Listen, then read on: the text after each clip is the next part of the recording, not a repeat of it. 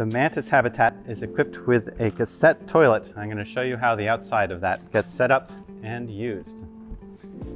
You open this compartment. This is the cassette.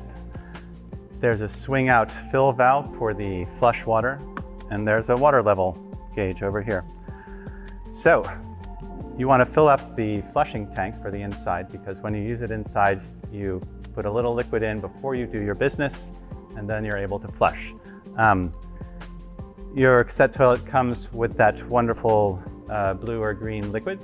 You put about 1 ounce of that in here. Swing this out. It comes with a special funnel. And now you can fill this with a hose, or in this case, a NATO can, and just pour water in there, and that pre-mixes the special liquid.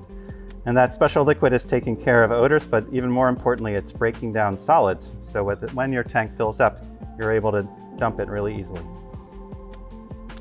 So you might notice that as I'm filling this water level is going up here. Remove the funnel. Cap this. Now you're able to flush. I'll show you the flushing mechanism on the inside. When this tank fills up, there's a clip under here. You lift that and you pull it out.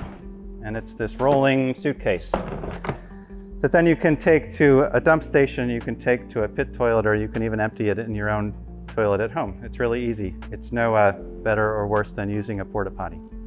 If something ever goes wrong with your flush mechanism inside, it's likely to be a fuse that's sitting right here.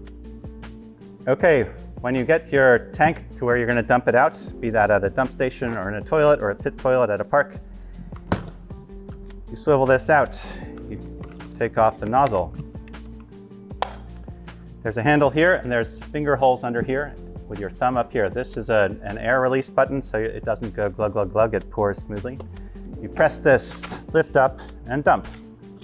It's pretty simple. If you want to give an extra rinse to that inside, you can pull back this flap and open, and this is just your empty compartment. You can shoot some water in there, give it another slosh, and do another dump.